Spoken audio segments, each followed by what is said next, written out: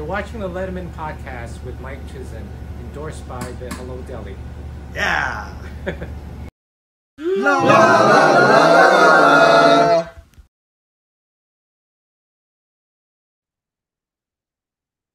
Welcome once again to the Letterman podcast. My name is Mike Chisholm. I am delighted to be here and talk about all things David Letterman and company. At the time of this recording, we are in May of 2023.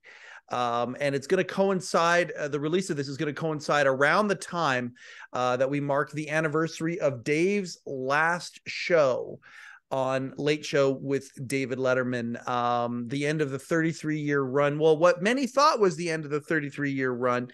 Thank goodness that was not the case, and Dave is still out there doing all sorts of great things. We appreciate him so much, all the places that he pops up, and we wish it would be more. I mean, my gosh, the May 20th of 2015 garnered, it was the end of an era.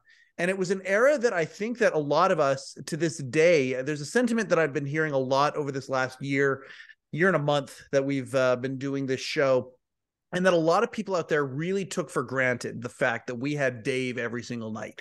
And it wasn't just Dave, of course, it was Dave and Company, the production that they created every single night, creating comedy that years later is showing up on the official Letterman YouTube channel, sometimes for the first time, and still knocking people over. And it was a different time. There's no question that at the end of 2015, broadcasting, comedy, changed. The culture changed at the end of 2015, and new eras came into play. It was interesting that Dave never had a show, a nightly show, I should say, when Trump took over. And this isn't a polarization thing at all. It's just a thing. Just like Johnny Carson really never made a ton of jokes about Bill Clinton back in the day. It missed them. And it's interesting that the moment that Dave retired, a new era kind of began after that.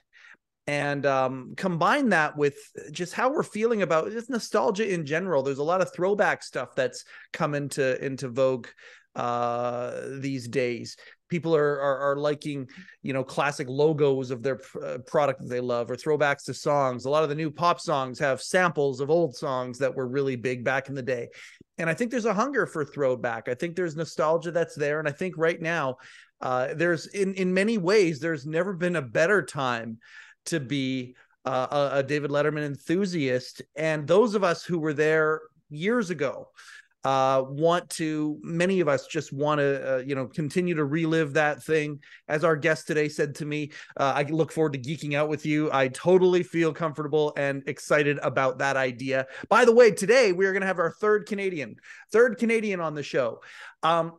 The Letterman podcast has had three types. We have three types of guests on this show. We have people who obviously worked for Dave and Company, people who were on the show or were affected by the show. And the third type of person that we have on the show here are the members of the Letterman enthusiast community, people who just love Dave and Company and the productions and immerse themselves in it.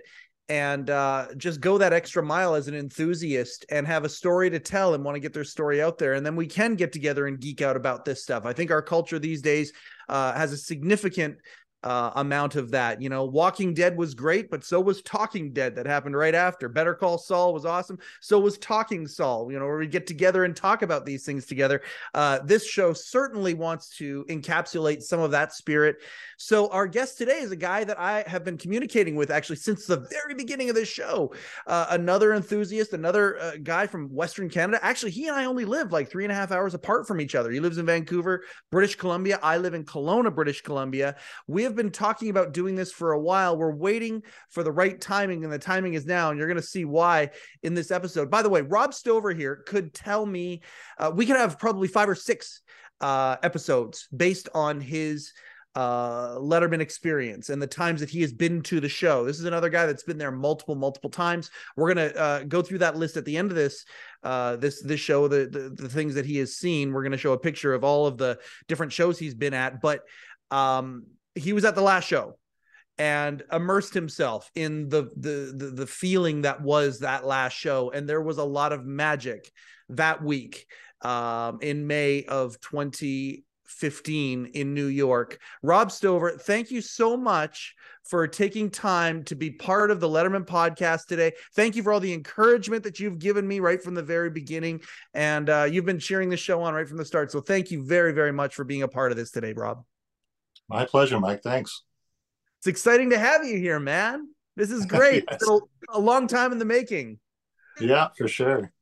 Like you say, I get nostalgic around this time of year. Every May 20th, put it on the thing, watch it, have a tasty beverage, and just bring back those memories. I do the same thing. Before we do that, show us all the t-shirt you got on.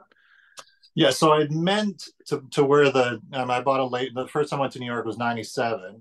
Yep. And that's not when Hello Deli was selling it. I went to Rock America to go see Mujibur and Sirajul. Mujibur was there. Not so thrilled at getting his picture taken. He probably wasn't as hot to trot with that. But so yeah, I couldn't find it to do this. But back in 95, and this is one of those great Canadian connections, Dave, as he was wont to do, would make a celebrity out of a complete unknown. In this case, a disc or a gas jockey in Regina, Saskatchewan. Yep. Not where we are. By the name of Dick Assman. Yeah. Which not so unusual name, sure. So yeah, of course, Dave played on Dick Assman. Dick Assmania was a thing for a few weeks, and I happened to be working across Western Canada that time, and I was going from Alberta to Saskatchewan, so the opportunity to go visit him was there. So went to the Petro Canada. Yeah, here's my Dick Assmania shirt, Tour 95. Very, very cool. This is in the vault for a long time. I hadn't taken this out, so proud to show it off for that. The audio listeners, you're going to be missing out a little bit today. You might want to consume the show on the YouTubes because we're going to show some of Rob's photos. He just stood up, showed his shirt, Dick Assmania on it. One side on the left, a picture of Dave on the phone, a picture on the right of the legend that is Dick Assman, owner of the Petro-Can in Regina. That, by the way, and there are people who have contacted me since this show has started, people who still live there. Or there's a lot of folks in Saskatchewan that have a Dick Assman story. Right. And it's funny, the local infamy that was created for Dick around Letterman and the show is just awesome. I do have I do have it on good authority that the Dick Assman saga is going to be released on the Letterman YouTube channel. That's going to be happening. So that's good news. There was a lot of fun with that. And that was the fun, like when Dave would do that, it was just such a cool thing when he would pull somebody out of nowhere and they would become sort of infamous in their area. I love that about Dave. You watched Dave ever since you were a kid. I think we're both Gen X kids, right? I'm a 76. Pretty much, baby. Yeah, 73. 73. Okay. And did you always have that kind of that cult like fandom for Dave the way that a lot of us have, or did you come into it later? I love it because there's such a commonality between almost everybody has that same story, whether it's the TV was left on after Carson, and then who was this wacko guy right after who's just wow. So again, we're the age that late night wasn't there from the beginning. Certainly didn't even know about the morning show until much later because being at school and everything. Yep. So yeah, late show was I would say was the one that seeing it from the beginning in '93 to its conclusion. That's where you felt more ownership of it. I mean, obviously the zaniness of late night was something else, and you can't get away from that. But yeah, late show, that was kind of like when I moved to CBS. Is okay, start to finish. I'm on board from this, and yeah, that was just fantastic.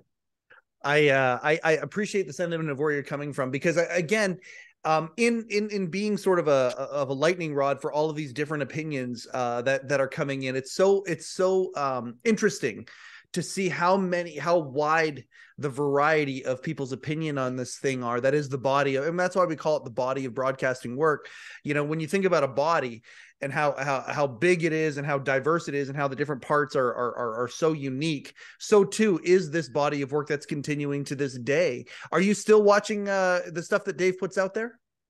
Yeah, I mean, who would have thought? Though it's funny because when we decided to do this thing, it was like I watched the show again, and it hadn't even clicked me that whole day in the life that they put together. Day in the life. There's one line he says, I think I'm going to devote my life to social media or something. And it's like, whoa, he actually did. Like he's on the YouTube, he's doing the thing, not tweeting as much as we'd all love or something, but fantastic that, Barbara Gaines is so kind enough to invite him on her show. Isn't that nice so, of her? That it's so it is great nice of Barbara to do that. Yeah, the Barbara Gaines show. Go check it out on the official Letterman YouTube channel. I couldn't agree more. By the way, my favorite part of that and that day in the life. I mean, Walter J and everyone who was involved in that, fantastic job. That was really good. Really powerful piece that it still lives in my heart. My favorite part, obviously they knew cameras were there and things were a little bit different or whatever, but just the razor sharp wit that Dave has. Dave was asking Barbara, I think, about her kid, and she said, "Well, how's Harry?" "Oh, good. Quit his job. Yeah, or quit school, going to work at a Dairy Queen." I love that line so much. Yeah. Like, so many little gold moments in that little doc, and just to hear, to know that Walter is still working on the YouTube channel and all that stuff now. Jay works for Seth now, which is interesting as well. Yeah, I'm so grateful that he's still putting stuff out, and the benefit of hindsight, really in nostalgia and all of these things. You watched the final show again. You were at the final show. I want to talk about that. You have been a part of all sorts of stuff. You were at Dave's, was it his last show before 9/11? No, yeah, we could talk about that a little bit later. No, I went back to New York and I was there on the 1 year anniversary. That's what it was. Okay. Gosh, boy, if I had been in that one, that was what a show his one coming back was. But that was still quite special, coming back the year anniversary on 9/11/2002. There you go. And just beforehand, before everything changed, you were in New York too. Like, that's some crazy stuff that you've seen, traveling across the country, literally across the continent. Like, for us to go to see Letterman, it was a big deal. Journey. Yeah. Right. Not driving from Philadelphia for a couple hours to New York. No. Yeah. Yeah. And for you exactly. from Kelowna, that's at least an extra, I'm sure. Yeah, that's right. So I do want to zero in on the fact that you were there for the last show and how much of it you did take in. We'll get to the pictures and stuff later. Again, YouTube, for the audio listeners, probably want to consume it on the YouTube. We got some pictures that we're going to show, but I wanted, you did visit the show multiple times during multiple phases of Late Show, and going back there the last time, how was getting tickets, and when did you know that you were going to the last show? Yeah, so this is great. The beauty of the internet, I was able to go back into old emails, and I didn't realize how truncated some of the timeline was. But like you, like everyone else, those last few weeks were just spectacular. And that's when you're sinking in, going, "Oh my, he's actually, this isn't a joke. Like Dave is leaving." Yeah. And I remember, the classic episodes were Norm Macdonald, obviously. Yeah, just buckets. Ray Romano. Yeah.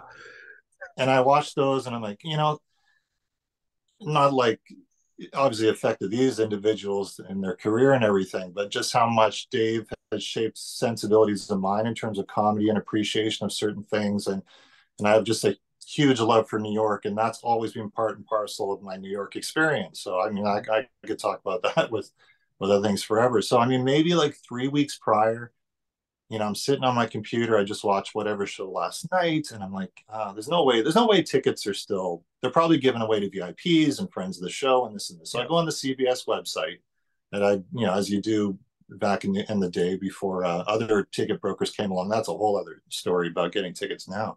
Yeah. But CBS still had it. They were showing 3 days: Monday, Tuesday, Wednesday being the last show. I'm like, all right, I'll apply for these. So first, I think they did it in order of preference. So obviously I went with Wednesday, then Tuesday, then Monday. Yeah. Knowing that there was no way I would even be in New York for all those 3 days. So that was maybe 3 weeks before. Didn't hear anything, and now we're literally May 13th, because I looked at my internet emails. Oh my God. Yeah. So it's like I haven't heard anything. But I want to be there just to feel the vibe, even just to walk by the Ed Sullivan Theater one more time. And the cool thing there is my wedding anniversary is 3 days prior. So this is a perfect thing. I can tell my wife, say, hey, why don't we do a nice trip to New York? Just a short, couple days. I've applied for Letterman tickets. I haven't heard anything, but and it was again, the air schedule was a wonky schedule. We ended up just buying the tickets, hadn't heard anything, leaving on a Monday, red eye flight to Newark, got there at 2 a.m. on Tuesday. So could see Tuesday's show if we saw Tuesday. And then one night in a hotel Wednesday, flew back Thursday. We didn't even have a hotel Wednesday night. We were just going to fly back Thursday morning. So literally Monday to Thursday, we booked that time, one night a hotel. Thank goodness we have older daughters who were able to watch our younger boys. We're so grateful that they were able to do that. But again, so okay, maybe it's just a cool trip to New York, tied in with our anniversary. Great. So I want to reiterate. Yeah. I want to reiterate. You're taking a trip across the continent for a couple of days, just for a couple of days, not knowing if you're going to go down. But in your mind, like, okay, so when I do that with my wife, hey, yeah, maybe this will happen, maybe this won't happen. She immediately rolls her eyes and goes, okay. Like in my case, she'd be like, okay, we're going to spend, whether or not we get tickets, we're going to be spending every moment down at the Ed Sullivan Theater, aren't we? Like, that's what my wife would immediately shoot. Is that kind of the case with you as well? It's like, okay, well, even if we don't get tickets, I'm going to go down. I'm going to be part of it, because that magic was already happening. It was already brewing, these big moments had already happened by that point. So, you knew something was going to happen because stuff was happening. Yeah. So, and this is again, and I love hearing your story is just bonkers, and we talk about that, but hearing about other people, I don't care if you went to the show once or went 10 times or 100 times. I just love hearing that first, or how you got tickets or the whole set. Like, those are just great stories. So I agree. That's why we do the show. That's why community is part of that. I love that too. It's so fun. I'm excited for you right now. And this is something that happened 8 years ago. And I'm excited for you right now, knowing that an email is going to come, or I want to know the rest of the, okay, how did this happen? Right. So I'm heading into Vancouver. I live in a city called New Westminster, heading into Vancouver on our SkyTrain. That's our transit. And again, maybe it's now the Thursday, Friday before the week we're going. And my cell phone rings, and it's a 212 number. So I'm like, yep, I know that feeling. Pick it up. Hello. Hi, is this Rob? Yeah, this is Aaron from Late Show with David Letterman. I'm like, hi, Aaron. How's it going? Good. So you've applied for tickets? I'm like, yeah. I was chill. I asked him to put them on hold for a second. No. I'm like, yeah, I'm great. He's like, so you applied for tickets. Are you sure you're going to be in New York? He's, yeah, you know what? We're going to be there Tuesday and Wednesday, hoping he's not going to say you get tickets for Monday's show, because that would have been crushing. He said, well, you got to answer a question. Of course, it's always a softball question, which cracked me up. What is the color of the announcer's hair, or where is Paul from? Yeah. So answer that in a millisecond. He said, well, congratulations. You got tickets for Tuesday's show. I went, wow. Aaron, thank you so much. This just means the world to me. And in the back of my head, I'm like, it's Tuesday's show. Yeah. The penultimate. So, the penultimate, which is fantastic, and it was Bill Murray and everything. Absolutely. But I'm like, he's like, so you got to go pick up your ticket or come here, and you're on Aaron's gold list or whatever, and come to the lobby. I'm like, well, that's great. Can I ask, is it possible, because I'm going to be there Wednesday? Is it possible to get tickets for Wednesday's show? Good for you. Final shows? Yeah. He goes, well, and you could tell hesitation. You got to be like a super fan. So, okay. What do you know about the Christmas show? So right away, I'm like, holy cow. Yeah, it was like Darling Love, Jay Thomas throwing the football at the thing, and Paul and Cher and her muff. And he's like, oh, yeah, okay. He's like, all right, okay. You got nice job. Yeah. To get on your feet, just throwing. Oh, yeah, it just all came like a wave. And he goes, you got the tickets for Wednesday's show. So I'm not at home. I'm not in, I'm in a public confined SkyTrain. I wanted to just scream out, just absolutely, called my wife right away. I said, yeah, I'm going to the last show. So, I mean, that was I still can, that's a memory recall I can tap into, because it's like, wow, this is happening. I mean, you knew it was going to be something just because of all the lead up, like you've talked about plenty of times with your guests and everything. So, yeah, so that was it. So we headed to New York, and yeah, I'll skip through all the pre stuff coming to Wednesday. So get up Wednesday morning. We're out, I think, some in a hotel in Queens. We booked something on points because yeah, it was such we didn't have the money to get something in Manhattan. Yep. You know, I remember going to there was like a gas station, and it was a nice warm day. It was a beautiful day in May in New York. Mm-hmm. And went to the gas station, bought like 2 Gatorades for like $5. Like, oh, great deal. So we'll get that. But you don't bring anything else because we knew from past, you don't want to bring any bags or anything that's gonna, impede getting into the theater. So we get there and they say come at this time. Like, oh, we should go an hour early. And even my wife Christine, she's like, no, let's go even a bit earlier. And sure enough, there's a huge lineup. And not only that, it was the media presence. Absolutely. Like that was like, this is something. I mean, not that I need to be told that, but it's like, this is enough that, there were TV trucks out on Broadway, just, and traffic was kind of being diverted around that stretch. So, the drill, you get in the lineup and, there's just a buzz in the crowd. Everybody's talking, and again, then people were coming to the line with cameras. So I got interviewed by NBC Nightly News. They're asking me about, my, favorite Dave shows. I think I talked about the 9/11 episode, obviously, which is such a landmark event. And my wife gets interviewed by Swedish news. It's like, apparently Dave's huge with the Swedes. So, okay, sure. So that was it, and you'd see people talking. And then the best part, so we haven't gone in yet. We haven't checked in yet. But we see this individual running around and he's got like a microphone and stuff. And you're like, and he turns around. He's kind of I think he was across Broadway. Then he came into the group there, and it's Jay Thomas. What the heck? Yeah, exactly. In your wildest dreams, Rob, when you like when you see him turn, what are you doing here? Yeah, so I guess he had like a Sirius XM radio show or something. I never had that, so I had no idea. And it's fantastic. He's going around, he's running up. He comes up to me and my wife, and it's weird because at that moment my mind goes to not to Dave's show, but it goes to Cheers, my favorite sitcom of all time. Eddie LeBeck, Canadian goaltender. Yep. So it took me everything to say, hey, Eddie LeBeck. So I wish I'd asked if he was herbed up because that would have warmed my heart. But missed opportunity in many ways. But then he goes and interviews my wife, which is hysterical because, of the two of us, I don't know if it's with you and your wife, she's probably like, okay, Mike, you'll geek out with this. I'm okay with it. So he's asking her all these questions about what does Dave mean to you and everything. And she's like, he's an icon. He's this. But I'm content to take a picture and like capture this moment and everything. Which, I digress for a second. We're talking about Jay Thomas. I don't lose this train of thought. Whenever you watched, and I'm sure you watched multiple of the times, the Christmas show and the Lone Ranger Tale. What are you doing? What are you doing, Mike, as you watch that? Like, are you watching Jay tell his story or what? I love the look of sort of satisfaction or glee that Dave has as Jay is telling that story. Like, you can tell this is one of those stories that just brings genuine delight to Dave, no matter how many times he hears it.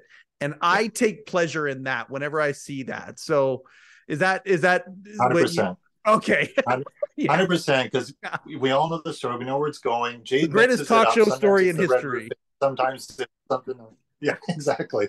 But it's Dave, because I think it's that how every comedian, everyone was always trying to get that reaction or something out of Dave, and we all kind of looked to him, which it sounds like the staff looked to him, or certainly the comedy writers and everything. So yeah, I love that, seeing what made Dave laugh, and then you're thinking you're in that same group of, okay, I think that's funny too, or you're laughing, you're the only person laughing in a theater at sometimes at certain jokes which nobody else is getting, and I'm totally cool with that. So I'm that guy so many times, Rob, it's not even funny. Yeah, absolutely. The digress to your family, I'm sure. But and then you had so I've got this again, not for the YouTube people. So Jay's like handing out these things. What sign? Yeah. He was like sitting there. He's got the microphone, just like rolled up thing. So that's a picture of him throwing the football. At the Rob, that is so cool. So that was cool. Yeah. Wow. I So don't yeah, know that what a we've moment, ever. you know. I don't know that that's ever come out on any. I've never heard that before. I saw the pictures and I knew Yeah. that was coming. I didn't know he was handing out stuff there, and it is It was hysterical. It's kind of like, that's here you go, amazing. participation award or something. But so yeah, so it's great. So that, then we go in. So then it's time to go into the lobby now. Yeah, So and that's, again, that's its own excitement, because you're in not only Dave's house but Ed Sullivan, or yeah. people are waiting to go see the Beatles and Elvis and all that and everything. They got the signs up, no photos. So of course you take out your phone, you take a quick picture. Oh, I know. Um, When you sent me your photos, I was like, oh, I Super mean, blurry what are they too. gonna Yeah, do? It's the sorry. last show, right? But I was like, oh man, like the fear that I would have had for you just trying to get that camera out and start taking these Yeah. pictures where you're not supposed to. That's like No, crazy. 100%. Yeah, no, you're exactly right. That's why it's a crappy photo, because I'm like, I'm not getting busted for this, Exactly. not worth it. And I've Not probably tonight. taken that photo a few times before at other shows where it was less, the stakes weren't as high or anything. Um, so we go in, you check in, and as I'd learned from before, you act excited. You don't go nutsoid, but you just show that, and they might put a little sticker on your ticket or Yep. something, or a lower numbered sticker, because then you're supposed to come back, and line up in the order. So we felt pretty good. We went there. We left. We didn't go around the side. I regret doing that. We didn't go around the side to the stage door to see who was coming in, because when everybody lined up again, Yep. I made sure to take a picture of my ticket, because that was always a thing, a rookie mistake before. If you don't take a picture, then they take it. You have no record of it. That's right. Finish the Gatorade bottles again, because it was a hot day and everything. So time comes to come back. Everybody's lining up. You're hearing whispers in the crowd as we're all lined, like, oh, I saw Jim Carrey at the stage door. I saw this and this. So, because of course nobody knew what was supposed to happen. Yeah. And the big rumor was it might be Leno, Yep. which, Yep. we never saw it. It totally makes sense that it wasn't, because it would have just been a different focus. And I mean, gosh, you hope that he does a Netflix thing with Leno or something down the line, or Right. something happens with the two of them, because those are always magic moments on late night. Jay Yep. Leno was probably the best guest of Leno's anyway, of Letterman's. I agree. It's interesting, the idea. It's funny, in starting this show, just a little quick aside, it's funny to see the camps, both within folks who worked for Dave, and enthusiasts as well. I almost want to say it's 50-50. There's a group of people who just want to see resolution and it be real, and then there's another group who are like, screw that guy, and we don't want any of that. It's fascinating to me to see. I was actually I wasn't quite as prepared as I could have been for that reaction, and how that is the case. So I was there 1 month earlier, and in the Q&A I asked Dave about Jay, and he brought Nancy out. Well, and he even said, like, it made CNN the next day. It was like Letterman said that they have extended an invite to Jay. And Wow. I'm certainly glad he wasn't on the last show. It would have been fascinating to see him within the last week as part of that magic and whatnot. But the last show, no. I mean, I think you're right. The celebration, the way they did it.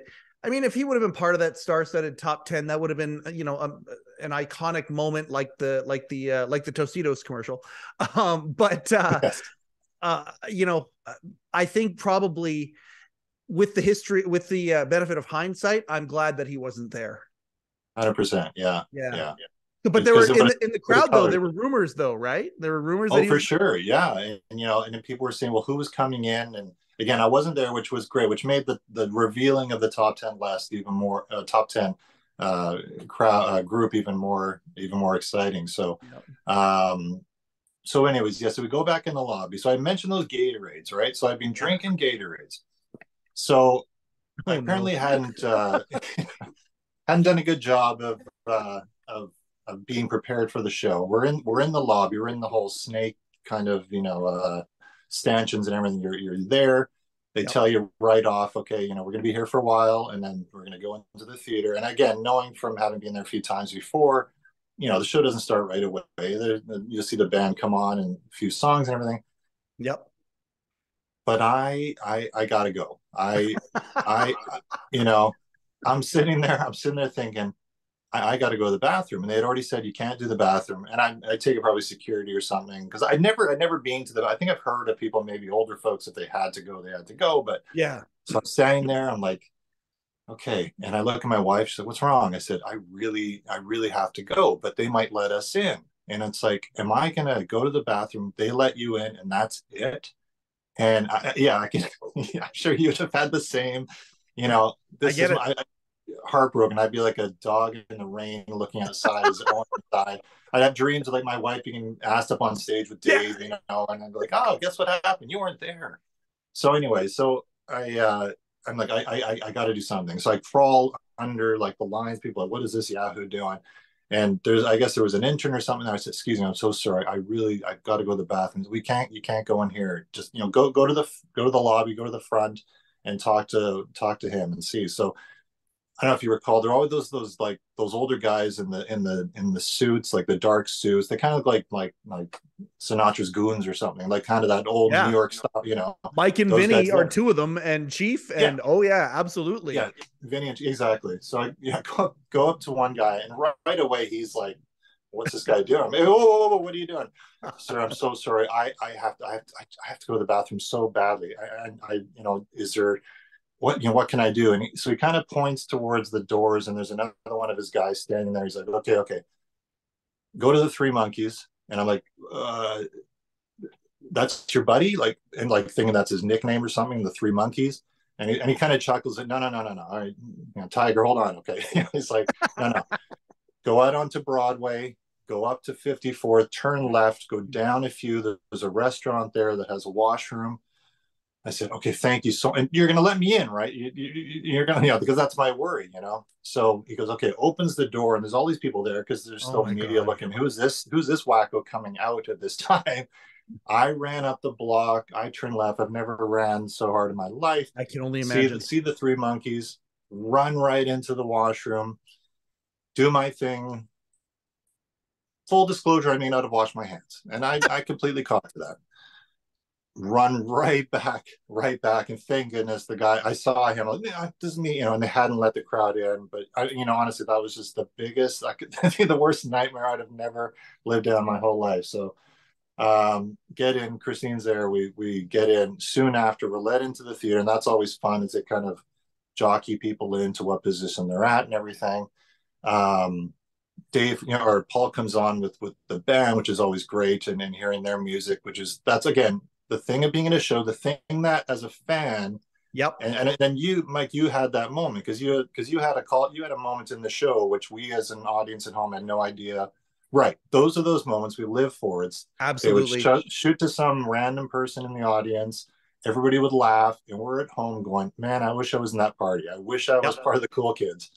So Immortality. I'm an immortal now. oh, it's the sweetest thing, man. I love it. Yep. Yep. So yeah, get in. It's this. Yeah, by that time, yeah, Eddie Brill was no longer the warm up guy, so it was It was the Alec Alan. Baldwin. Yeah. Yeah. What's that? It was Alan was warming up the crowd at that point, wasn't he? Did he warm up for you guys that night?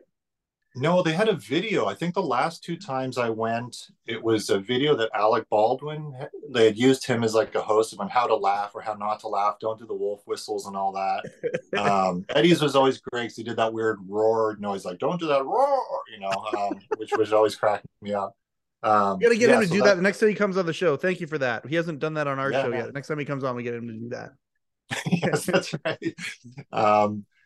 And so this is the thing. In hindsight, I don't recall when Dave's wife and son and his friend came in Tommy because Roboto, yes. Tommy Roboto. I have to think that I think there were probably seat fillers for a little bit, but then when you see the video, which the Letterman channel released a year ago, which I was so grateful to see the clips of Dave, because that was that's been in my memory banks of that moment.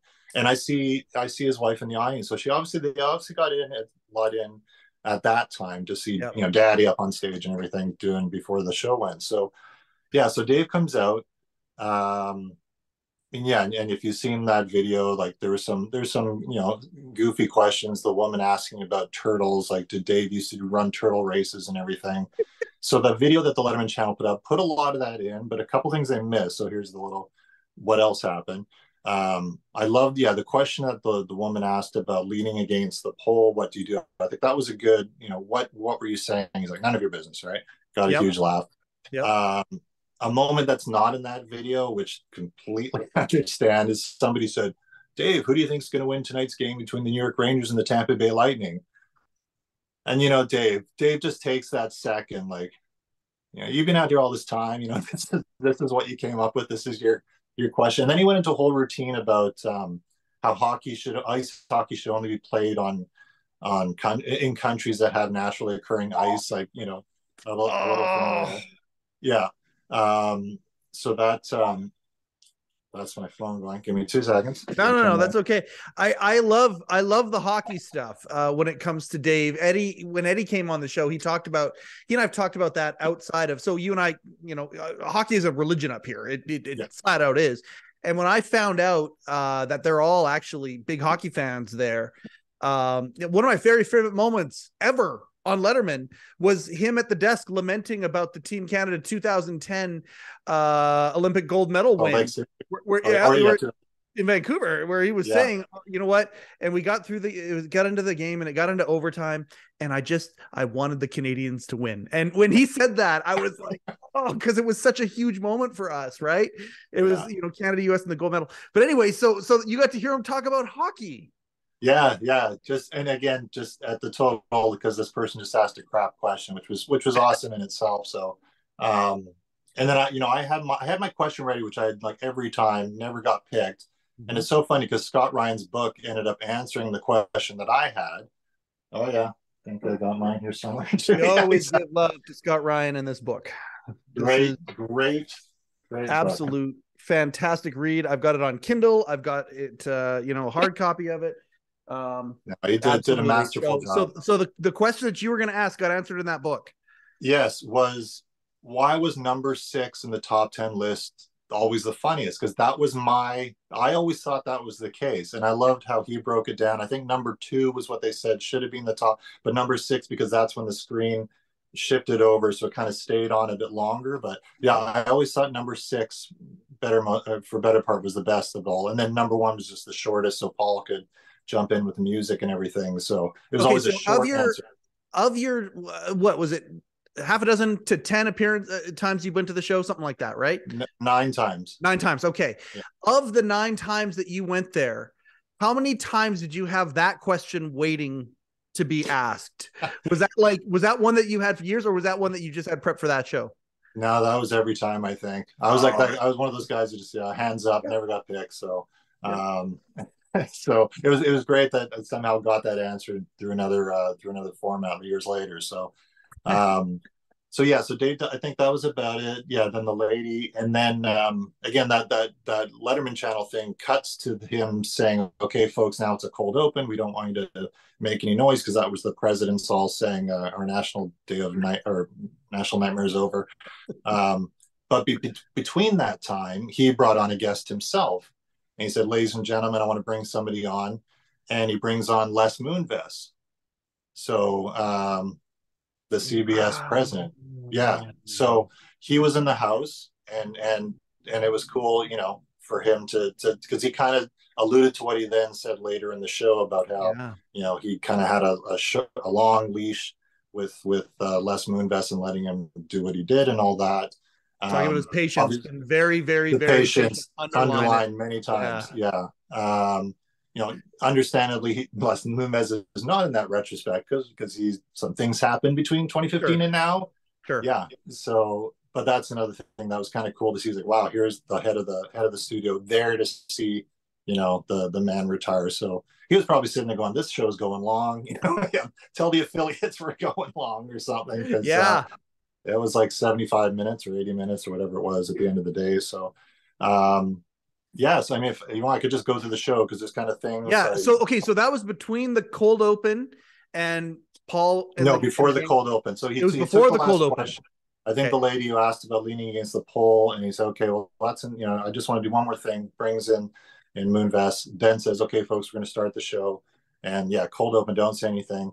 And then, yeah, then, the whole thing goes, the presents and stuff. He comes on, of course, that was just the standing ovation that lasted forever. And, it was just being in that however many 100-seat theater, and just all the emotions were there, and everybody would have stood forever and stuff. And Dave's doing his whole opening the jacket, and Paul's got the music going as he always does and stuff. So, yeah, goes right to the Tonight Show joke, which is, You took isn't the that words right out of my something? mouth. Yep. Yeah.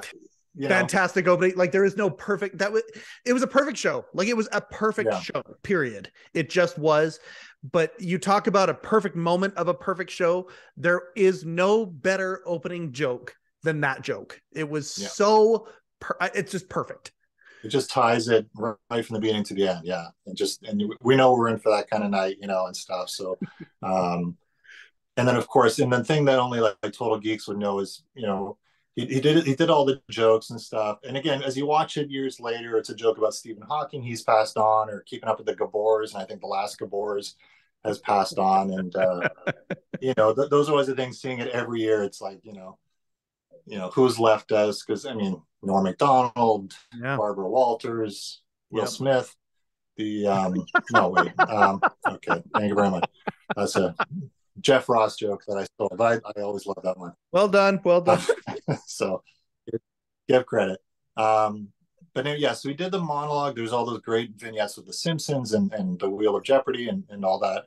And then, gosh, what happened? No, it went. The Wheel of Jeopardy. Hold on. The Wheel of Jeopardy. The Wheel of Fortune. And Pat Sajak. Pat Sajak. The thing I love about that is how many times did they ever use, I love to use this phrase, Pat Sajak was a comedy speed bag that was used so many times in so many ways. And for Sajak to be part of the last show, I love that as well. Those who are way too young to understand what we were talking about, Pat Sajak was originally going to be the savior of CBS to take on Johnny Carson in the Tonight Show. I can't even say it out loud without laughing. Pat Sajak was going to be the guy to take on Johnny Carson in the Tonight Show, and they love to poke fun at Pat. And that it was neat to see Pat kind of throw one back, and Wheel of Fortune to throw one back at Dave and company that night. That was a really fun moment. I never made that connection. You're absolutely right. Yeah. There you go. That show and Chevy, remember Chevy Chase's show? Absolutely. Absolutely. Yeah. That was dead on arrival. But then he sits at his desk, and the first thing he did, again, going back to Jay Leno not giving kudos to Johnny Carson, was right away mention Stephen Colbert. And typical Dave, completely, I wish him the best and everything. And, you knew that was on the list of like things Dave must do in this show, like before, otherwise, for better, for a good reason or not, it's going to be analyzed or something. So, so I think, where'd it go from there? Went to the kids video, which was great, which, quoted so many lines from that one, whether it's the kid saying accidents happen, or your day-to-day pickle, and just anyway, or that girl says, Astrid, she drives me nuts. I've said that around my kids. They don't know what the heck I'm talking about. But then, this is where, so that was the first thing before the top 10 list. So again, I think it said, when we come back, Alan Coulter here, I'm saying, when we come back, the top 10 list. And of course, what's going to happen? We know that there's celebrities in the building because we've heard Jim Carrey's in the house, and we think we saw Jerry Seinfeld or something come in. So it goes to commercial. Dave gets up. So, Paul's playing. And again, this is every time I go to the show, and even before this one, the band starts playing during commercial break. Everybody's looking at this awesome music. I'm listening to the awesome music. I'm looking over at Dave, because he's talking to Bill Sheffer or the other producers. The scrum always fascinated me. The scrum was it, on him. Absolutely. Yeah. And so I know I'm like sitting there looking over there where everybody's looking over here, because you want to see how the sausage is made in those moments that people don't see and everything. So Dave walked over, and Alec Baldwin kind of pops his head out. So right away I'm like, oh, okay. All right, this is going to be cool. So we know that something's going on that is pretty sweet. So Dave goes back, come at a commercial break. They do the top 10 list, which was, I every time I watch the show and did it again, I watched it yesterday just to refresh my memory. Mm-hmm. Baldwin comes out, everybody cheers and stuff. Barbara Walters, who's an icon, comes out. She does her little thing, but she didn't stand on her mark. And Yeah, she did a little do-si-do. and you see all Baldwin's almost going up to get her back on track. But then it's Steve Martin comes out next, and even the audio. And I know for me, my heart just went and he goes, number 8, Steve Martin, and just the crowd just went, and even Steve kind of acknowledges the crowd because they were just nothing against the other two, no, but oh my God, we are seeing and then Jerry Seinfeld, Jim Carrey, and it, and then Julie Louis-Dreyfus is. I didn't need the director to cut to Jerry because as soon as she did her joke, I'm looking at Jerry and he played it just, he knew what was going on, obviously. And perfect joke, perfect reaction, perfect moment. Jerry Foley nailed it. It was just awesome. Yeah. Yep. Oh yeah, Jerry Foley, what a fantastic. I'm trying. He's on the list. Sometimes I feel like we're this close. Sometimes it feels like we're this close, but I'm trying real hard to get Jerry on. Oh, I know. Yeah, I know you're killing it, man.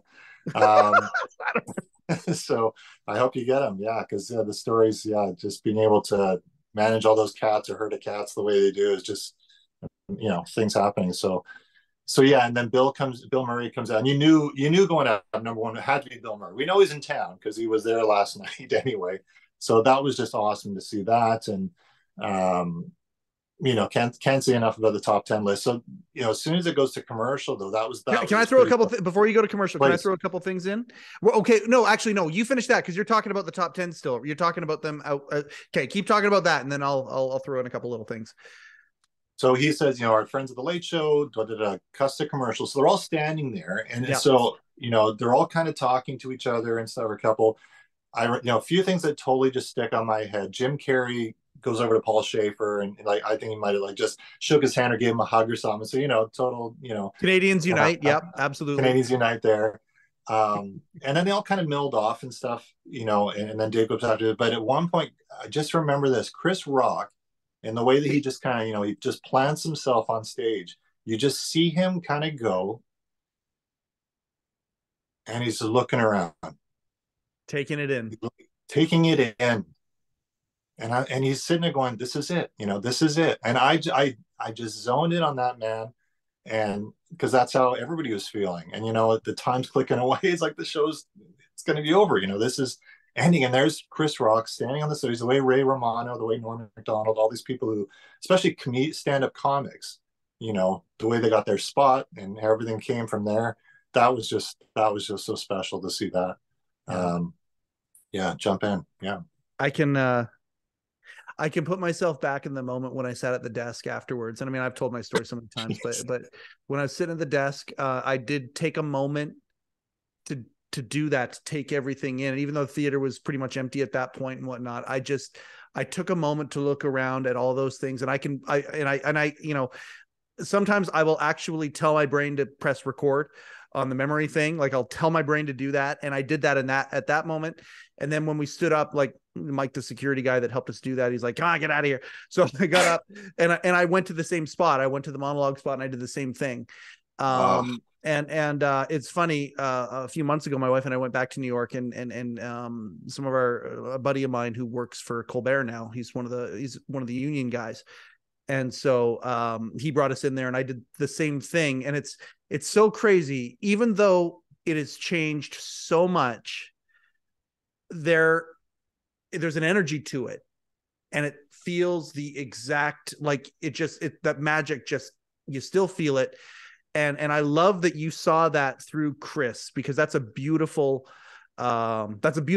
It's a beautiful thing to be grateful and present in that moment and hit that record button. I love that. Of the top 10, there's a couple moments that I loved so much. Number one, let's note this.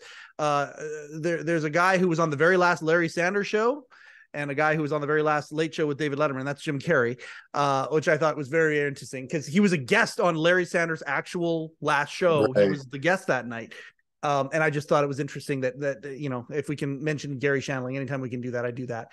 Well, the other thing too was, if you'll remember, Bill Murray the night before That was cake night, right? And it was all we were saying is more worldwide pants, going outside and, you know, being crazy.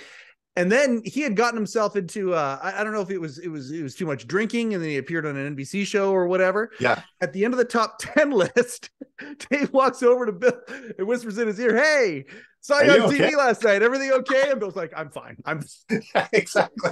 Because I've seen that clip. It might have been the great Don Geller who posted, yeah, he was on a TV show.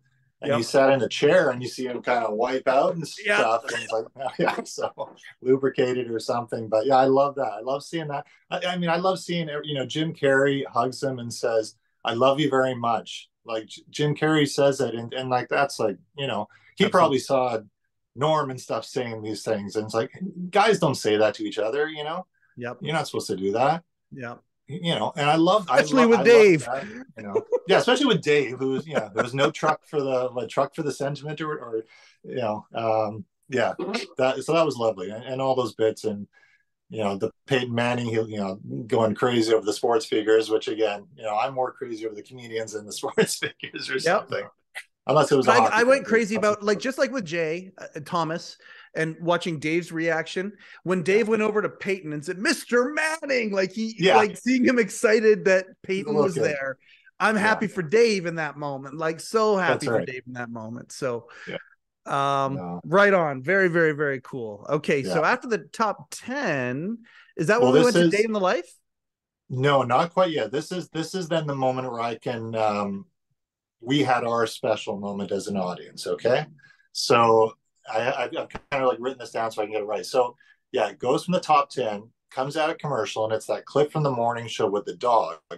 And the guy says, "Oh yeah, do the square root of 25." And so he barks 5 times, or he barks 4 times. 4 times. It's like, what a great act, you know. And he goes, one more. He goes, "Oh," and Dave's like, "Oh, what a good boy." So it comes back to Dave, right? And Dave's sitting there, and then Dave says, this is what's on the air. Dave says, you know, you give the dog 2 shots, you think you get it right. And the audience went nuts. We went nuts because that was a redo. Okay. Which, you know, you always hope for a perfect show, you know, or he does, or thinking, or any of the staff and stuff.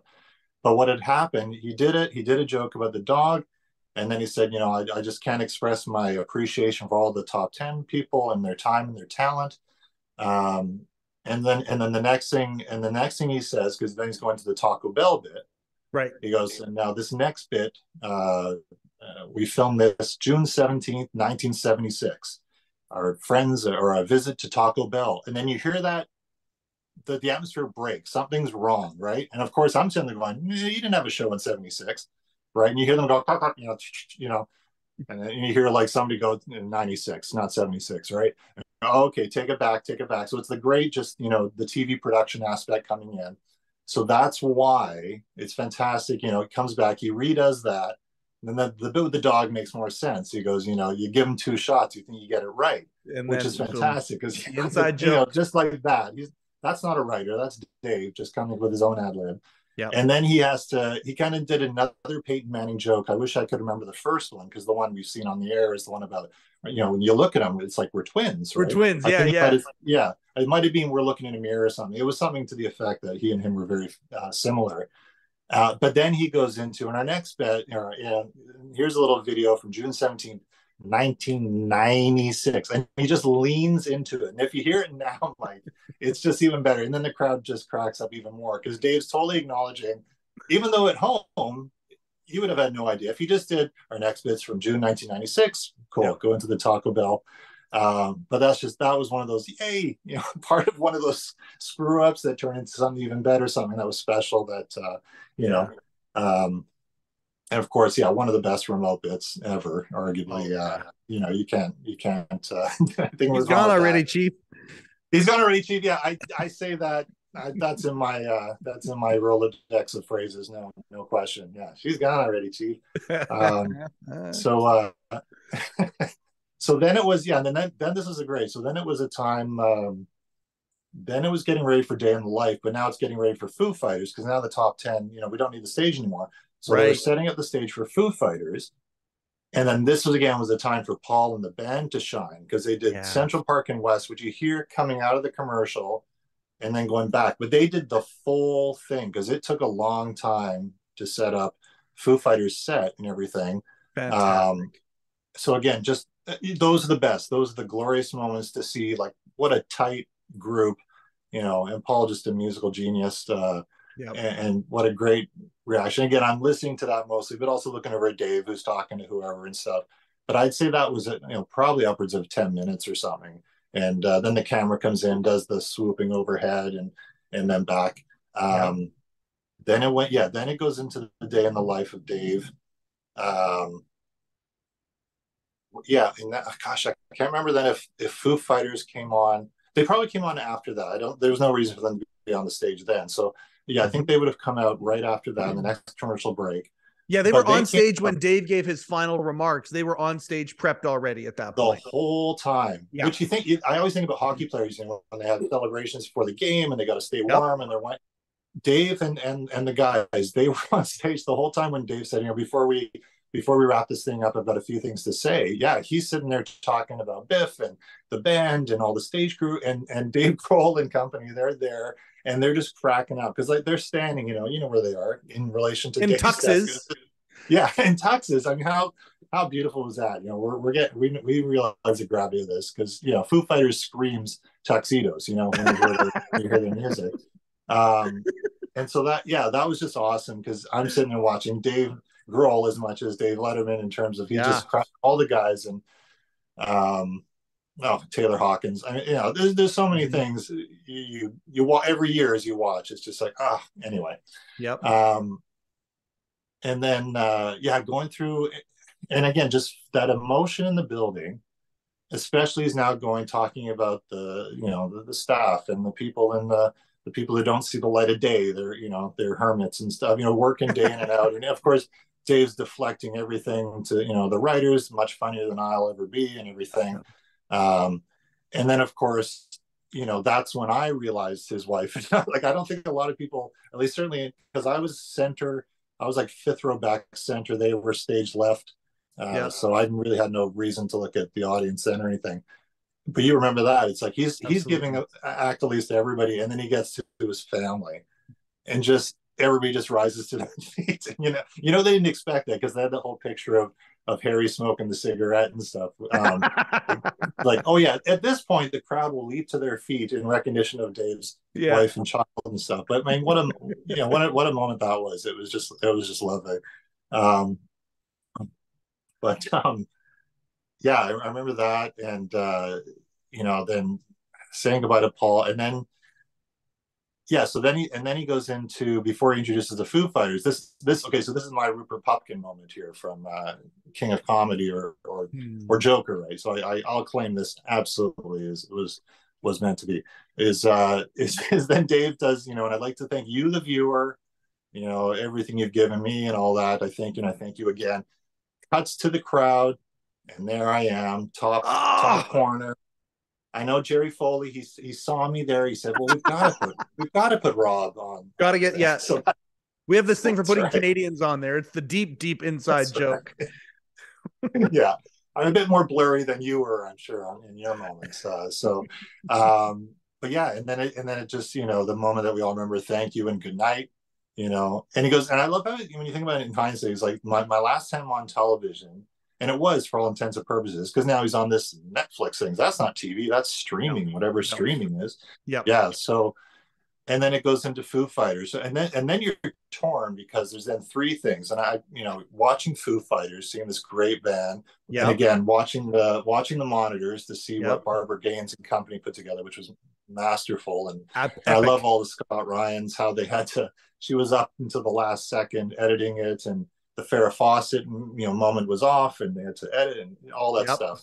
Yep. So I probably didn't watch the montage and again, watching Dave going, this is it. This is it's winding down and stuff. So that finishes. I think it went right into the Well, hold on. He said he said thank you and good night, and the Foo Fighters started playing.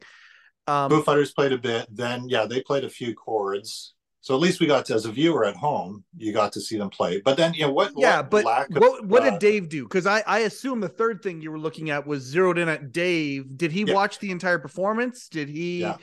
Okay. He was there. On the desk. He watched the entire performance, and then it went into the credits, which was what a lovely Beautiful thing. There credits. you saw all the people, with not just names but pictures and stuff. So it was like excellent. And Dave was there because then at the end of that, and then you saw Harry skiing that clip there, or the Worldwide Pants logo comes on. Dave gets up and and then he grabs the mic again, very quickly just says, I want to thank you all, thank you and good night. This has meant a great deal to me, or something to that effect. And that, he's gone into the ether, right? So he did give one last words to the crowd there. So, which is unusual. He doesn't. That's not a usual thing that he would do. Yeah. That's special. That's special right there.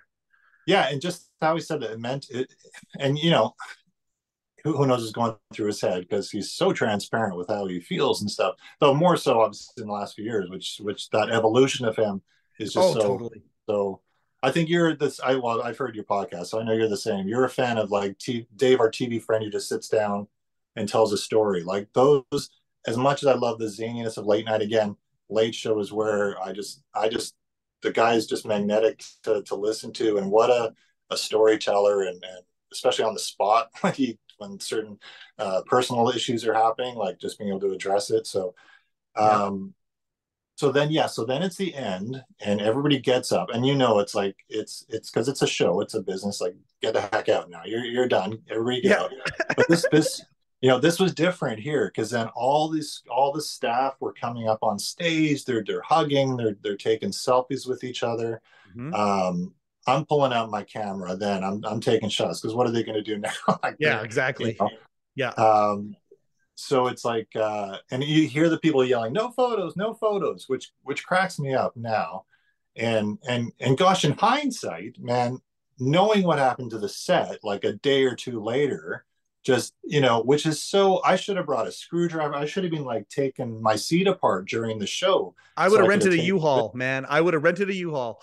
I had it out there, into the dumpster, back into the U-Haul, into the dumpster, back into the U-Haul. It's really, and I don't know if you probably had this conversation with some of the others, like where was Worldwide Pants in this, in terms of a lot of this should have been preserved or something, in terms of the scenery, or wasn't a thought of the Smithsonian's going to come knocking for the guy who's king of late night and all that. But anywho, another story. We all start filing out. I remember, Dave's wife and child are still there, and I always thought it was weird. This sticks in my memory. Just some random audience guys like going up to Harry, asking to shake his hand and stuff. And as a father, I'm kind of like, dude, the guy's 10 years old. He has no idea who you are. It's kind of weird, but I digress.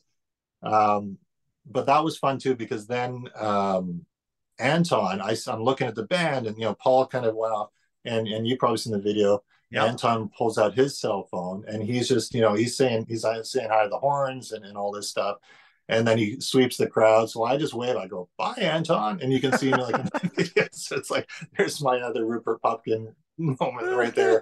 But again, just seeing the emotions, because again, as much as a viewer, we're like, this is the last Letterman, but it is the last day of work for so many people, and decades, working with the same people. And I mean, you felt that atmosphere, and then everybody mills out onto Broadway. There's all these reporters there, and they're asking people right away, okay, what were the things they said? What happened? What happened? What happened? So my wife and I, we had bought tickets for a show at 8:00, and because it went long, we just had time to go and eat dinner and stuff. Went to the musical. Then what'd you go see? Do you remember? Yeah, absolutely. Something Rotten, which is a great new musical about Shakespeare, and so very funny. Nice.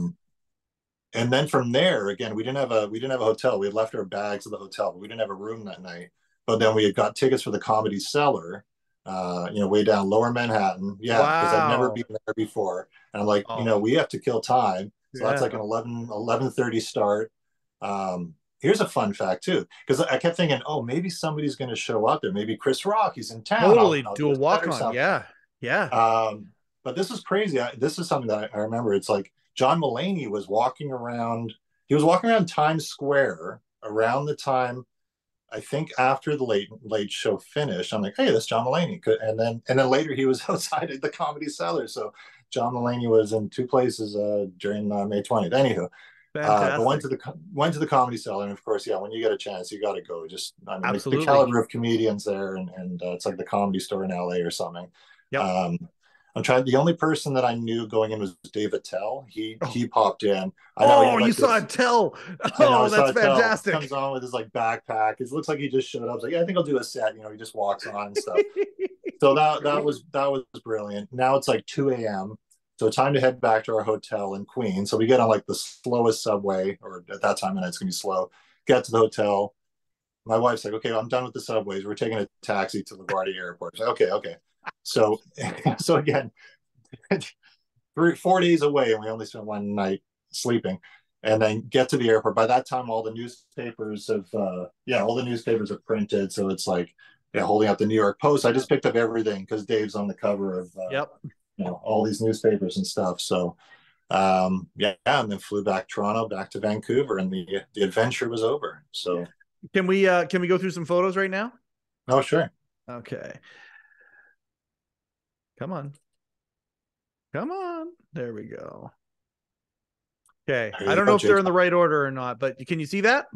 Yeah, for sure. Yeah, Jay with Christine. So there's my wife just riffing, trying to see what Dave means to her. Well done. Yeah. You're like I am. You're fighting above your weight class. You're a closer. Well done, man. Indeed. There you go. Yeah, she's pretty foxy. I'm not surprised Jay went to her instead of me. So I completely understand. Even though you would have called him Eddie Lebec. What the heck just happened there? Okay, hold on. I don't know why. Okay, hold on. Let's go back. There we go. Yeah, so that's the one, whipping out the camera at the end as we're leaving. And look at all the thank you and goodnight jackets. Oh, yeah. Oh, that's right. That's the ones they all were gifted, right? At the end or something, or? Yeah. I don't have mine here right now, but if I did, I'd show it to you. But that's that's the thank you and goodnight jacket. And I love mine. Sure. Yeah. If you ask me what I'd rather have, my pinky finger or my thank you goodnight jacket, I would say my pinky finger, but I would think about it for a second anyway. But what do you need a pinky finger for? That's not like the Dr. Evil move. That's it. And I've got another one. Yeah, good. You got another one. Yeah. What's your deal? Yeah. So that's great. That's that. Yeah. Holding the USA Today, kind of like the, the prison shot, or we're definitely, this is the day it happened kind of thing. So yeah. And the lineup under the marquee going down Broadway. Yeah. And I think that's pandemonium. That's what that is. Yeah, exactly. That was at the end, and everybody just streaming out, and still reporters asking what happened and everything. So. And then there's that USA Today. Oh, yeah. Top 10 reasons David Letterman's on the front page today. I always love when periodicals would do a top 10 list, because they were always so bad. Like that's true. Not quite the same caliber. Yeah. There's how much do you, just this marquee alone? How much do you miss this? And because I've since gone back. My stretch of going to Dave was when I always say when I was single and had money and time before I got married and had kids and stuff. So that's where I did a lot of I think it was like 5 years straight that I got to see Dave once a year and stuff. So yeah, it was weird the first time I went back and saw Colbert's thing, but I don't know if you've asked this question with the Ed Sullivan Theater. It's like, shouldn't it be the Ed Sullivan or the Sullivan Letterman Theater? But you know what, we have talked about that a little bit, and the fact that it's a landmark. Oh, right. And so I mean, I would love it to be called the Ed Sullivan David Letterman Theater, but it's got a lot of storied history to it, and at the end of the day, I don't think Dave would even ever entertain the option of that. The reverence that he has for broadcasters of the past, Sullivan being one of them. So but you think, if Colbert sticks around, it'd be like Sullivan, Letterman, Colbert, Hamlin, or something. It'd be like a law firm after a while. But the fact that Dave performed in the Ed Sullivan Theater, I think, is the history in as far as they're concerned. But that's but I hear you. I totally hear you. So look at this being being That's interviewed. the NBC nightly news guy. I just remember that because I'm like, where's this? So he was just saying what moments in Dave, appeal to you and all that. So it was fun to try to do some good sound bites there. Yeah, not my picture, of course. That's No, the one of the gang. iconic top 10. Oh, I look at that, and you look at this. It's like, again, every year, and this is our first year. Barbara Walters having passed Yep. away. Yep. It's kind of, that's the first of the top 10 list for me. That I look at Chris Rock, and one of the Daves I saw was Will Smith. He was a Yeah. guest on one of my Lettermans. So as soon as the slap happened, there's me going, "Hey, I saw those guys on Letterman, Yeah. in the flesh." But yeah, God, that moment was just amazing. There's Yeah, Jay doing his thing. doing his thing. So Yeah, did you see him from afar? Like, okay, so you said he turned around yeah. and you noticed it was him. It was a surprise as opposed to. Well, he was across. Yeah, he was across the street first. I don't think I sent you that picture. And I'm like, oh, there's Jay Thomas. I think he was across Broadway on the other side, looking Yeah. back at the marquee. Maybe he was doing his intro. Then he came over to the crowd, and then worked his way down the line and stopped on me and Christine. There she is. There she is with him. Yeah. What a happy little bonus that was for you. Yeah, especially with him passing away. I mean, God, the Christmas episode is up there with like the last episode. Just watch that every year, especially now. And Absolutely. This picture here, we have to note once again, remember, Rob urinated and did not wash his hands. So as he took this picture. So, hopefully the phone's been disinfected since then. Oh gosh. Can you imagine that? I mean, to have missed it. Oh my goodness. Yeah. No photography, no food drinking in the theater. Yeah. Don't drink a big Gatorade before just because you're saving a couple bucks. So there's the ticket. Yeah, got to take a picture because it's confiscated. And there's the number. I wish I could have kept mine. I have my ticket still. Yeah, I think I do have mine, but just in the frantic getting ready for this, I couldn't find it. So yeah, I wish I could have kept the stub though, because that's the thing that said that I was on Kevin's gold list, and I wanted to keep that part, but they tore it off. You're on the gold list too. So how did you get on the gold list? Was that just your enthusiasm checking in? Yeah, so I've told the story before, and I'll probably do another version of the Letter Manifesto. This is a beautiful picture. I love that. The two of you with Dave there, and here's the shows that you got a chance to see. Right. Crazy when you look at that. Goo Goo Dolls, that's fantastic. Will Smith, Derek Jeter at the same time. Bjork, yeah. I love Bjork. I've seen her in Vancouver and Seattle. I just love her. And then of course we're not Bill Clinton. I mean, my goodness. Well, if there's time for that, I mean, I can quickly kind of dive into that or something. But yeah. So that's September 11, 2002. Yeah. So yeah, the year I'm looking at my list here. Yeah, the year before was the David Schwimmer and Bjork. So that was my family and I. We had gone to New York. My brother and I saw Letterman, so that was number 4 for me. We were then flying to England for my cousin Kate's wedding. We flew back on September 10th. Well, no, I'll jump in there. The day after Letterman, I saw Regis and Kelly. Yep. And they do a thing where like it's a travel trivia, and they get somebody on the phone, they answer a question, and if they get it right or wrong, they win the big prize. But regardless, at the end they say, oh, now you and a lucky audience member will win a gift certificate to Omaha Steaks, so pick a number between this and this. And they picked my number, and so that's my, again, New York has just had amazing stuff in New York. So there's me on Regis, and my buddy Chris just killing himself laughing. And so I won my Omaha Steaks. So I had like a big envelope from Regis, go to England, come back. We're flying back to New York because it was like round trip Air India, New York to London and back, and then flying back to Vancouver, or Seattle rather. But my bags didn't show up. And I'm there with my brothers and my brother and my sister. I say, hey guys, I don't want to leave my bag. Because I was thinking more, I've got my certificates and all that. Anywho, we ended up having to drive. I think we were at JFK Airport. We got rebooked on another flight. It was true. My bag was not going to show up, so we wanted to get back anyway. We ended up driving through Manhattan past. It was a pissy, rainy night. That's the thing. You always see September 11. It was a beautiful day. September 10, it was pouring rain. Driving by, I remember seeing the skyline of the towers and everything. Getting to Newark Airport, where our rebooked flight was. And then, talking to the gate agent saying, wow, what a day for you. You must be so, with all these flight delays. Oh yeah, what a pain. Not knowing, of course, within 24 hours, the whole world would change, and certainly traveling and all that. Yeah. So anyway, yeah, so we ended up getting home, get back to our place. The phone rings the next morning, September 11th. It's my girlfriend's mom calling saying, "Where's Rob's mom?" Because my mom was, she spent an extra night in New York. She was going to fly home from LaGuardia on September 11th. Whoa. And yeah, so she's like, "Where's Rob? Where's Rob's mom? Where's Rob's mom? Why?" I turn on the TV, and then we turn on CNN. Yeah. And, you know, thankfully we found out my mom was at LaGuardia Airport. She's just checking in, and then the airport's evacuated. She had been chatting with some stranger from like Arkansas or something, and just said, "Well, I'm going back to my son who lives in Manhattan or in Queens or something."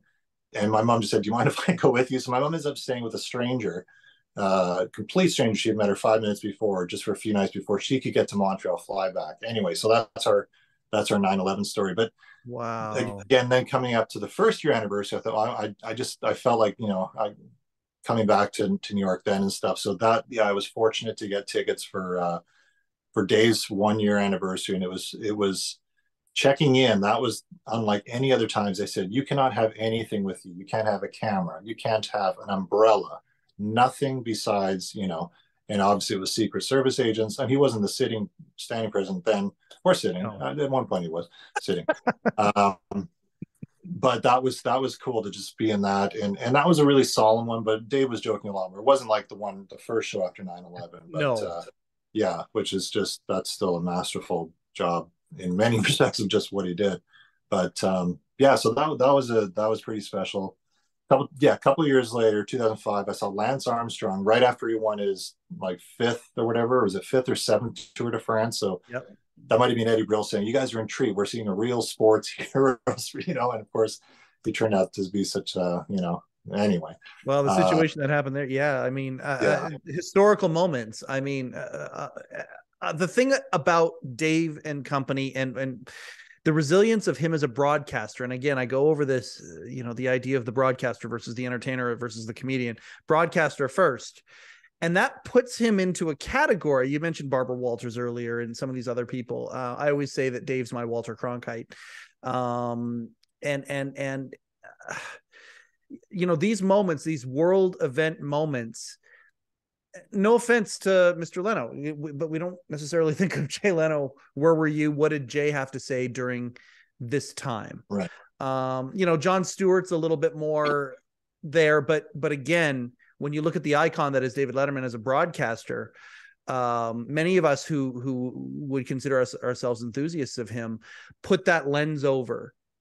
We put it over the broadcaster part of it, the world history part of it, and he's not just an entertainer. Yes, you know, his show, in my opinion, like, again, I call him my Walter Cronkite because I'm a Gen Xer, and Gen Xers are different than the baby boomers. You know, our idea of show business, our idea of, you know, of a little bit of cynicism and sarcasm and rebelliousness and you know, the Nirvana, go ahead, entertain, you know, come on, entertain us, you know, and Dave is that guy for me, and clearly for us and for a generation of people. And putting the idea of world events through the Dave lens is something that many of us do. You've had a chance to do that in a much more personal way, not just on TV, but you've actually seen some of these historical moments in person. And that is, I mean, talk a little bit about how grateful you are as a David Letterman fan for some of the things you've got a chance to see, because I can hear it, I can feel it. Like, yeah. I know we're doing an energy exchange here. That is, it's real. Like, I can tell how grateful you are. 8 years later, we're sitting here talking about it like it was yesterday. Yeah, no, you know, and you probably, I'm sure you've discussed this in the same wavelength, but, you know, he left a year before 2016, and along with Jon Stewart, you always wonder what if, because you know, not to get into a political thing, and you and I are two Canucks anyway, so it's not our place to comment on that or what have you. But Trump coming on David Letterman, he didn't get away with anything. No. And when was the last time he came on the show? Like, he hadn't announced his candidacy yet, but you know, Dave would have not been ruffling his hair or doing all that stuff, right? And of course, Jon Stewart would have raked him over the coals too. So you go that what if, you know, and Dave, if the Late Show was on and the pandemic hit, I mean, here we are, 8 years later, living through a pandemic. Would he have done a remote show? Like, did he have the energy to to do that, it's like, and every year that goes by, every May 20th, and get a tasty beverage, sit down and just watch. It's just a flood of emotions just coming back and reflecting. And again, as we're getting older, and it's just a natural thing. And Dave's, we've seen Dave do that. He was this guy who, rightly or not, was criticized for making fun or maybe being harsh on guests, or especially if they were plugging something he had no interest in it. And by the end of the show, I mean, especially those last weeks, are just the amount of love that was being thrown his way. I can watch the Norm Macdonald, I can watch the Ray Romano, and Martin Short, maybe my pick for greatest talk show guest or something. Or the other guy, the ones who prepared. Steve Martin would prepare, and you hear these stories of he would get ready to go on date, because it wasn't just to sit down and chat. These Charles Grodin, masters. I know. Amy Sedaris, it was almost like the flip side. Like, how much was she riffing or something? But she was something else. I mean, oh man, I would love to have Amy on this show. We just got our badge of honor. Just got our very first official rejection from Martin Short. Hey, timing's not right, so congrats on that. Hopefully, we can figure out the timing when the timing is right for him. But Amy, like you've just mentioned, a group of people. Another one, and we'll do a shout out to the family. Is another guy who would do that is Bruce Willis. Bruce Willis, whenever he would come on, same thing like Mr. Martin and some of these other people. We just talked to Robert Morton. Actually, I think this episode is going to be in between part 1 and 2 of Morty.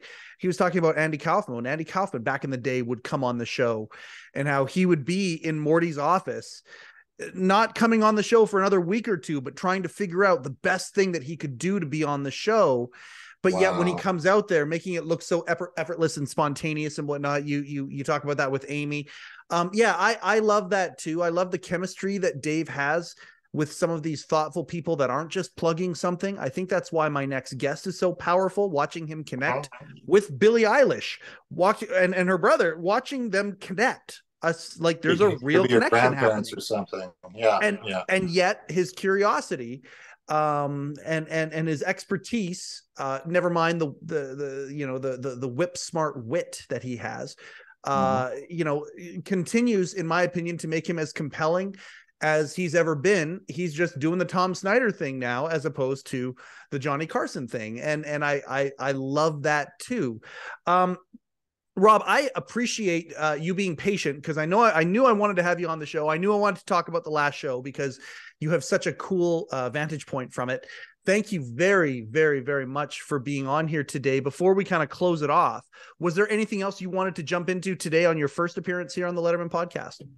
Just super grateful for the chance, Mike. As I say, having these memories and stuff, and now it's kind of at least solidified somewhere. So as I get old and I start to think that I was a guest on Letterman, because my mind is going to go crazy. At least I'll have at least memorized. And I tell my kids about these tales, and they're kind of interested. But no, thank you so much. This means a great deal to me. I really appreciate the opportunity. You're a brother from another mother, and you live just 3 hours down the road. I can't thank you enough for this. Before we got one sponsor, and they're still the sponsor. He hasn't sold it yet. So until he sells the deli, and we got to figure something else out. The Letterman podcast has one sponsor only. That is Rupert G and the Hello Deli. If you want Late Show with David Letterman merchandise, you can still get it. Officially licensed Letterman, Late Show with David Letterman merchandise. Go to hello-deli.com. Get yourself a mug. Get yourself a shirt. Get yourself a cap. He's got the deli up for sale. He's put it out there, everybody. So I'm not sure what's going to happen with all of that stuff once that is finished, but we just love Rupert. Good friend, personal friend of our show. Go to hello-deli.com. You didn't go to the Hello Deli the last time. You know what? We went. It's funny. When our boy's teacher found out we were going, we were like the day before, like, oh, Rob and Christine are going. He like runs out, gives her money. So you got to buy me a Late Show t-shirt. So technically did go on the Tuesday before, went to get our t-shirt for Mr. Eckert. I went to Rupert's years ago. I think I had the Paul Schaefer there, but I never got a picture with him. I don't know why. Rupert always was so you didn't want to bug the guy, because he's getting bugged a million times, but just what a sweet gentleman and stuff. So I know I'm hoping to go back to New York this year, and gosh, I hope he's still around, and we'll definitely try to get that picture. So Well, get that picture if you can. If not, we'll get them on the Zoom here together privately, and you'll get you a picture with them that way. We'll do it that way. Rob, I appreciate the heck out of you. Thank you so much for doing this today. That's how fast they go, ladies and gentlemen. I just love the community that we are building here with the Letterman podcast. So grateful for everybody who shares the enthusiasm and has actually taken the step to reach out, and a lot of you have. Everybody who has a story, I can't wait to some way to get to all of you if we can. Lots of good stuff coming up here on the Letterman podcast. You know what? I'm not even going to start trying to promote future episodes, because we've just got lots of really, really good stuff happening here. We will say this, though. We're thinking about, at the time of this recording, the writers are still on strike. So what we're going to do is say support your comedy writer, support your television writer, your script writer, support the writer in your life. The idea that factory workers have been downsized is something that has been in our lexicon for a long time, as machines have come in and helped things along in the automation building process.